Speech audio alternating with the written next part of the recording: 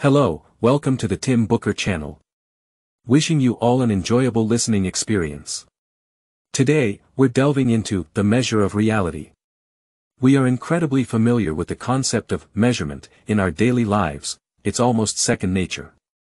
Whether it's measuring dimensions for new furniture, tracking KPIs at month end, setting alarms, or dressing based on the weather, our every action is tied to quantifying reality. Have you ever pondered how, in contrast to tangible objects, concepts like centimeters, Celsius, stock market points, etc., would be expressed without specific numbers and scales? When did our world become so defined by measurements, and why are we so captivated by them? I'll hold off on answering that and introduce the author of this book, Alfred W. Crosby. You might have come across his other works, The Columbian Exchange and Ecological Imperialism, foundational texts in ecological history that influenced Jared Diamond's Guns, Germs, and Steel. Crosby, in these books, describes a series of biological exchanges between the Old and New Worlds after Columbus. For instance, maize, peppers, and potatoes made their way to Europe while sugarcane and coffee found their place in the Americas, altering ecologies and cultures worldwide. However, this exchange also led to devastating consequences like the introduction of smallpox by Europeans, decimating indigenous cultures, and the transfer of syphilis, an affliction that continues to affect us today. While writing these books, Crosby grappled with a question: how did Europeans, with advanced navigation techniques, precise ballistic calculations, and colonial expansion through joint stock companies, seemingly stay ahead, organizing resources and utilizing tools so efficiently? Traditionally, textbooks simplify this as science and technology. But doesn't that feel like circular reasoning?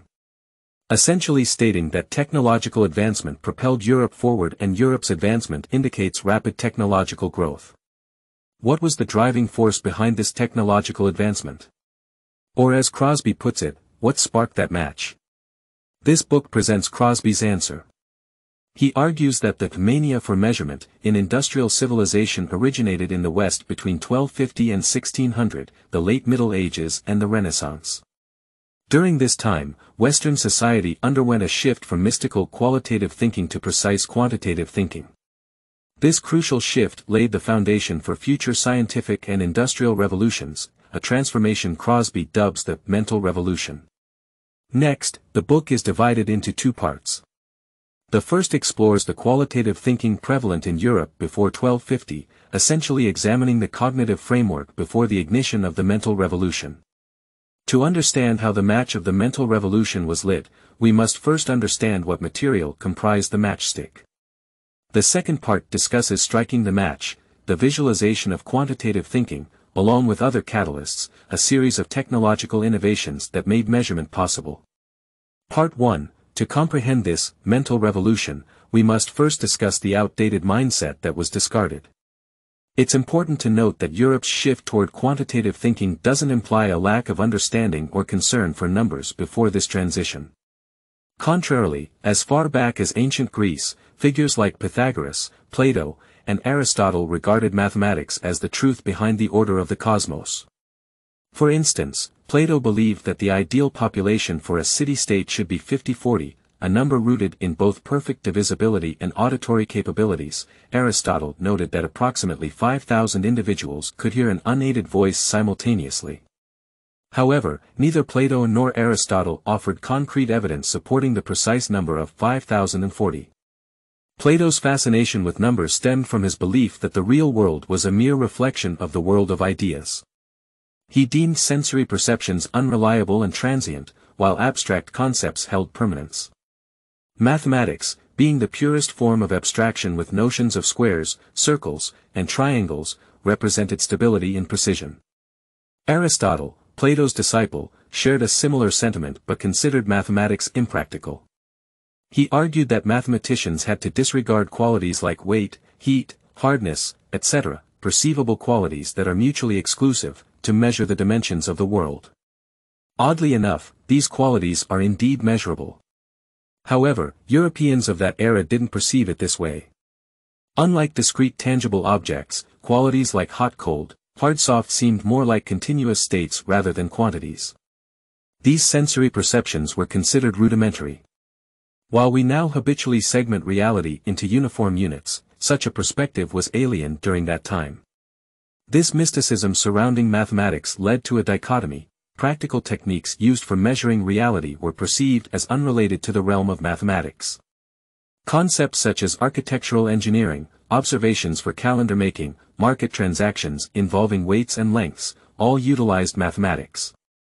However, for a considerable period, these practical applications remained divorced from the noble, philosophical mathematics. Consequently, by the Middle Ages, European concepts of mathematics and measurement had diverged significantly. Despite the decline of ancient Greek and Roman philosophies, their mathematical concepts persisted. Measurement was largely seen as a craftsman's skill rather than applied mathematics, while mathematics itself became an appendage to theological cosmology. Let's start with measurement. The units of measurement during that era were not conceived based on mathematical understanding. Hence, many ancient units sound remarkably specific, even to an odd extent. For instance, the English unit of length, foot, derived from the length of a foot. However, for measuring land, another unit like the furlong, the distance a team of oxen could plow without resting, was used. Even the artisans constructing the intricate structures of Gothic cathedrals during the Middle Ages were well versed in geometric methods but focused only on practical applications without delving into deeper theoretical constructs. If asked about the geometric principles behind a certain cut of stone or wood, they would be at a loss. Now, let's consider mathematics.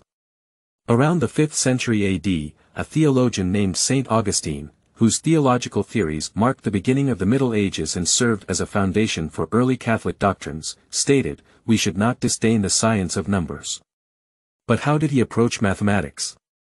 He believed that God created the world in 6 days because the number 6 was perfect. It was the sum of his 3 factors, 1, 2, and 3. The 7th day of rest was sacred because 7, the sum of the first odd number, 3, and the first non-prime even number, 4, held divine significance.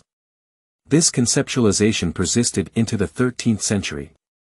Saint Thomas Aquinas, a prominent scholar of that time, thought that the Book of Revelation stipulating that only 144,000 people would be saved was due to the number's sacredness. 144 was the multiplication of Jesus' 12 disciples by the 12 tribes of Israel, while 1,000 represented 10 to the power of 3, the number of days between Jesus' crucifixion and resurrection. Thus, their product held divine significance. These theologians, reminiscent of Plato, regarded mathematics as a way of understanding abstract properties while disregarding sensory experiences of reality. Despite the emergence of later concepts in number theory examining relationships between numbers, their focus remained on the essence of each number in relation to the divine, seeking the most sacred and beautiful connections among these abstract concepts rather than interrelationships among numbers. This medieval European mindset mystified mathematics while trivializing measurements, resulting in a disconnect between the two realms of understanding. In this mindset, reality, as God's creation, shouldn't be measured by human standards. The differences in all things were considered inherent to their nature, and understanding these phenomena required grasping their fundamental properties. This outdated mindset led to what the author terms a historical sacred model, where time and space were human constructs determined by symbolic significance rather than absolute, uniform, quantifiable entities. The author reminds us that the common sense of each era varies, and our current understanding would have been inconceivable a millennium ago. Perhaps it might be hard to grasp, so let me give you a few examples. Take time, for instance. Nowadays, we all know a day consists of 24 hours, each equal in length. But medieval Europeans borrowed their timekeeping from the Middle East, believing that both day and night should comprise 12 hours each. The challenge arose: in Europe's high-latitude regions, most days and nights didn't align neatly into equal halves. So, the Europeans devised a flexible system similar to an accordion, ensuring 12-hour day and night periods for each season. Yet, these weren't our familiar units of time. So, how did they tell the time? Not by glancing at a clock or observing the sun's position but by listening to church bells tolling for prayer. Following the prevalent practice of 7 prayer times a day, the bells chimed 7 times, leaving people with intervals between bell tolls rather than a specific time. During Catholic fasting periods, eating was allowed after the 9th hour of prayer. This 9th hour referred to 9 hours after sunrise. According to our calculation, if sunrise was at 6 a.m., the 9th hour should technically correspond to 3 p.m. However, to reduce fasting time during summer days, monks began tolling the bells earlier. Gradually, what was originally an afternoon hour became midday, signifying the 9th hour, nones, in Latin, transforming into English's noon. As for other hours, it was merely a matter of adjustment, pure operational convenience. This concept of time essentially aimed to symbolically align real time with theological needs. Similarly, their spatial perceptions followed suit. The prevalent geocentric and flat Earth theories weren't just observational theories, they adhered to theological order.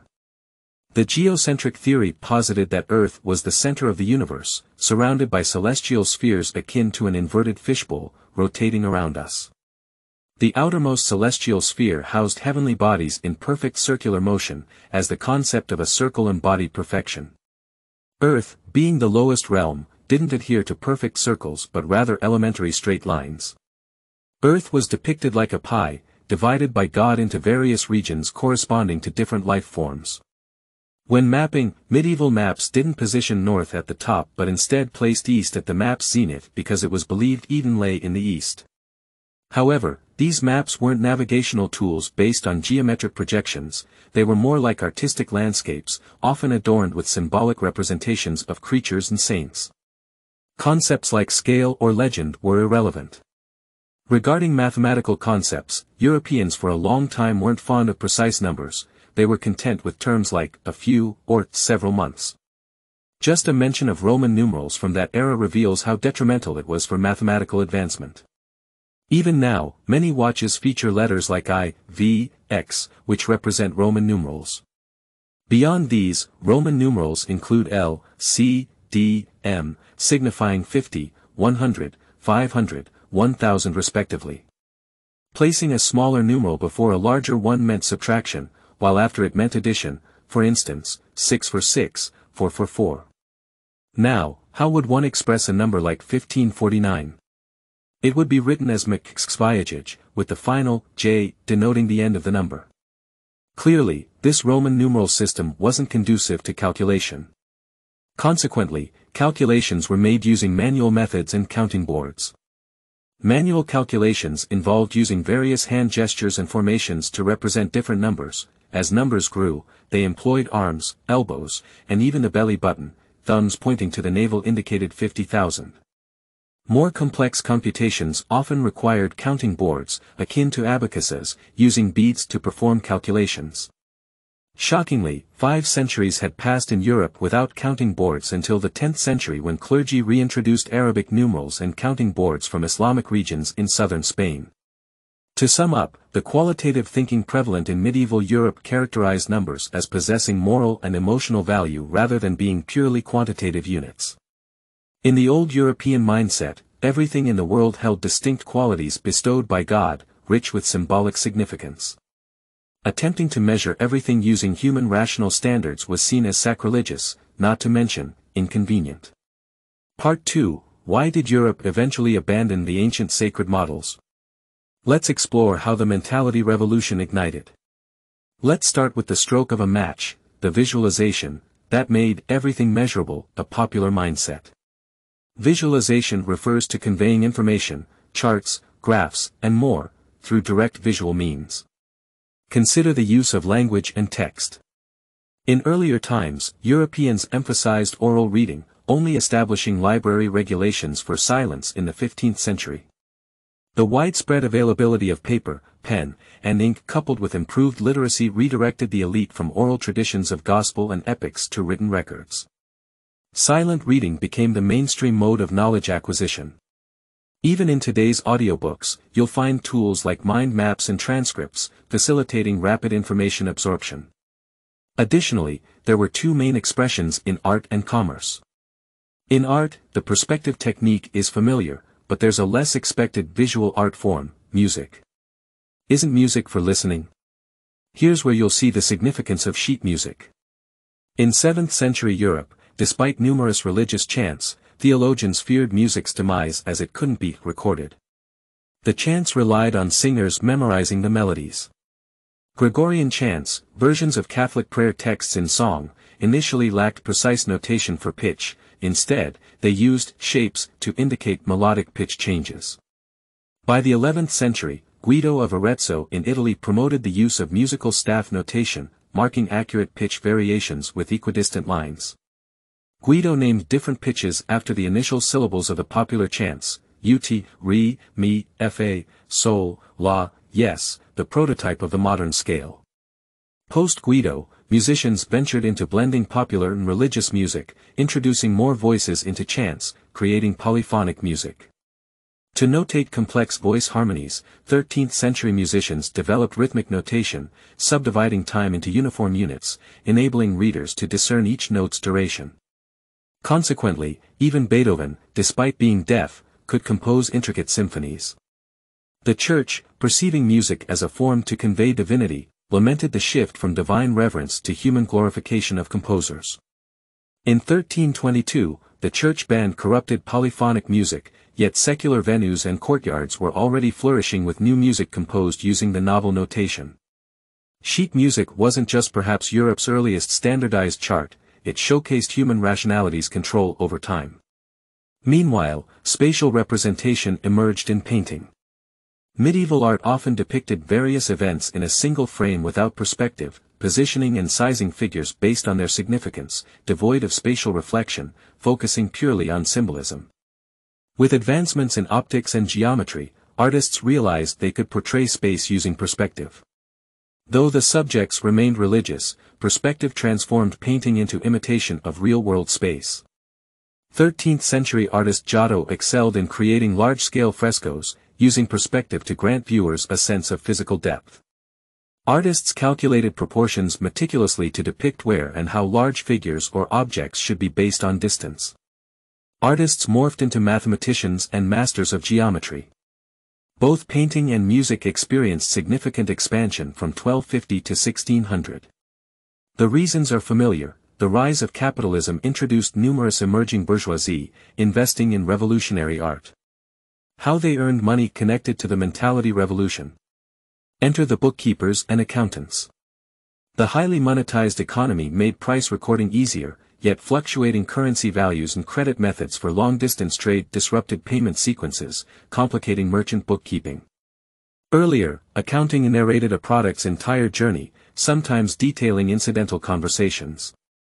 A new method emerged, double-entry bookkeeping, where each transaction was recorded in parallel in asset and liability columns, maintaining equilibrium. Venice, as Europe's busiest port, extensively employed double-entry bookkeeping, making the Venetian method synonymous with double-entry bookkeeping. Coincidentally, this city also became a hub for public lectures on algebra. Luca Pacioli, revered as the father of accounting, studied mathematics in Venice, refining the existing double-entry bookkeeping with mathematical principles. Pacioli, a monk and a mathematician, was a close friend of Da Vinci. He authored Summa de Arithmetica, asserting that architecture, astrology, military strategy, theology, and more were essentially mathematics, including perspective and music. The book's practical highlight. It explained the operation of double-entry bookkeeping clearly. Pacioli recommended a daily assessment of assets, maintaining 3 types of accounts, memos, journals, ledgers, and marking them with the Holy Cross to ward off evil. These ledgers were akin to capturing a long storm in a photo, vividly illustrating every raindrop's position and direction. Quantities in positive and negative, goods out and in at different times, all balanced out eventually. The bourgeoisie learned a vital lesson from double-entry bookkeeping: everything is measurable, and everything requires measurement. Through examples like sheet music, perspective techniques, and double-entry bookkeeping, these visualizations gradually made quantitative thinking dominate senses. Mathematics invaded reality, becoming the sole means of understanding and controlling it. In essence, through quantifiable means, the sacred significance of reality faded, and straightforward visualization made quantification the most popular method of controlling reality. Around 1250, Europe's old models began to shift rapidly, with quantitative thinking gaining dominance. This match's ignition had many accelerants. Independent cities and small states in medieval Europe provided havens for various ideologies. Early universities emerged, gathering scholars dedicated to research, necessitating the organization of vast manuscripts using more rigorous methods. They invented indexing systems, chapter titles, and page headers, organizing text systematically and enabling easy retrieval. Many scholastic philosophers realized that poetic and symbolic language couldn't suffice, they needed rigorous logical language to clarify thoughts. They began using mathematics to describe God's creation, signaling the inception of quantitative thinking. Moreover, as commerce and trade flourished, Europe entered the era of a cash economy but faced a lack of hard currency in precious metals, a predicament studied by theologians. A monk named Oersma in the 14th century discovered that reducing the gold content in coins increased their quantity, leading to currency depreciation, causing impoverishment, a principle echoing inflation and the bad driving out the good. Merchants began employing the concept of accounting currency, establishing an ideal measure to determine exchange rates between different currencies. Through currency, every commodity started having a price derived from measurement, even time, which began having a price, interest. Under the impact of visualization and new technology, old models began to crack. If time could be measured with numbers, what couldn't? Yet, to truly ignite the mentality revolution, accelerants were needed from time, space, and mathematics, providing tools to measure everything. First, let's talk about time. During this period, Europeans refined the Julian calendar inherited from ancient Rome, aligning human time with astronomical time, creating the widely used Gregorian calendar. The reason behind this reform wasn't purely astronomical but for Easter. The Church mandated Easter as the first Sunday after the first full moon following the vernal equinox. However, due to the Julian calendar's deviation from the solar year, with too many leap years, by 1582, the Julian calendar lagged behind by 11 days. Troubled by this discrepancy, Pope Gregory XIII made a controversial decision, adopting the adjusted new calendar and skipping forward 11 days, the present-day Gregorian calendar. Many devout believers found it hard to accept this reform. Time standards were now based on celestial bodies rather than theological doctrines. The more fundamental change, however, was in hours. As mentioned earlier, medieval Europe used church bells to mark time, similar to China, but in Europe, the bells were controlled by churches. Hours were irregular, dividing the day into segments based on prayer times. At night, when there were no bell tolls, astronomers needed to record planetary movements, monks had to prepare for evening prayers. How would they manage? If the sky was cloudy, obscuring the sun and moon positions, telling time became challenging. People required a clock that could accurately signal sacred moments for prayer anytime. With ancient Greek and Roman timekeeping tools lost, medieval Europeans mostly used candles, hourglasses, water clocks, which were inadequate for monks. Around the 13th century, an ingenious solution emerged from a European monastery, the mechanical clock. At the heart of these clocks was the escapement mechanism, regulating the movement of the device in a fixed rhythm. For instance, pendulum clocks used a fixed swinging motion to drive an anchor, controlling gears to produce ticking sounds. The earliest mechanical clocks were gravity-driven, installed on tall towers, enabling the entire city to hear the bells. By 1335, a chapel in Milan already had a 24-hour mechanical clock that struck the number of hours. Scholars at the time praised this clock, saying it knew what specific hour each strike meant, which was most necessary for all human life and work. The advent of mechanical clocks introduced a new model for understanding the world. Oersma, who discovered inflation, likened God's creation of the world to making a clock, setting it in motion to continue running on its own. Moreover, as more cities erected clock towers with mechanical devices, citizens organized their lives around these new sounds. The ticking of the escapement, along with musical beats, propagated the notion of a uniform, divisible world. Peter Lark, the father of humanism, said, "Life moves forward at a constant pace without pause or retreat. We forge ahead, come what may, be it easy or hard, short or long, the consistent element is a constant speed." Rationality thus tamed time. Innovations in spatial understanding were slower but centered on two major theories, latitude and longitude and heliocentrism. Earlier European maps were typically two maps, with a T-shaped water body at the center, depicting Europe in the lower left, Africa in the lower right and Asia above, with Jerusalem at the intersection. The advent of the compass from the east simplified maritime navigation.